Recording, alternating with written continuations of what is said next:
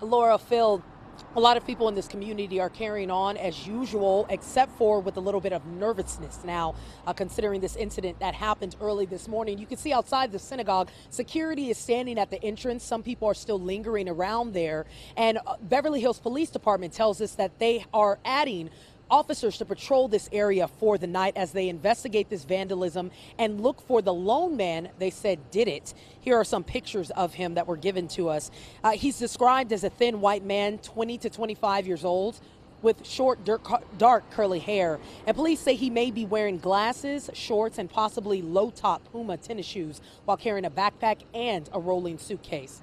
This incident happened around 7 o'clock this morning at the synagogue here on Rexford Drive. An employee was the one who noticed it when he got to work before the synagogue had opened and noticed that the doors were open and the items had been ransacked. Now, investigators say this man committed a series of vandalisms through Rexford and Elm Alley, south of Wilshire Boulevard. Now, while he didn't steal anything or hurt anyone, he did damage the synagogue's furnishings, several Jewish relics. He broke windows and broke 9 Torahs, which are very valuable to the Jewish community.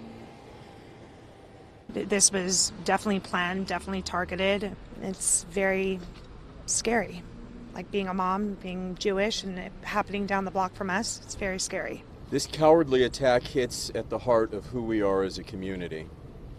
It's not just an attack on the Jewish community of Beverly Hills, it's an attack on all of us. How dare they in our city? Now, call the Beverly Hills Police Department if you recognize this man or know anything about this incident. The number to call is 310-285-2125. You can also submit a tip by texting BEVHILLSPD. That's their hotline. Now, again, police are investigating this as a hate crime. And earlier this week, Phil, you spoke with experts with the Anti-Defamation League that told us that hate crimes within the Jewish community have been happening for a while. So coming up tonight at 10, we'll talk about that a little more. Until then, I'll send it back to you in the studio. We're reporting live from Beverly Hills. Leah Uko.